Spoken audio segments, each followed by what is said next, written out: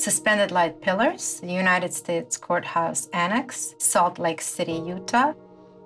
This was probably the most integrated art and architecture example, where we had a holistic case of beautifully lighted interior and exterior of the building, where light became a sculpture, where light reflected the outdoor surrounding of the space and also reflected it inside.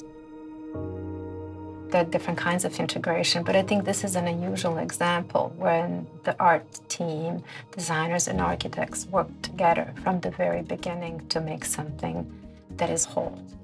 In that sense, I call this a total work of art. Amy Carpenter, the artist for this project, worked from the very beginning directly with the architect and designers.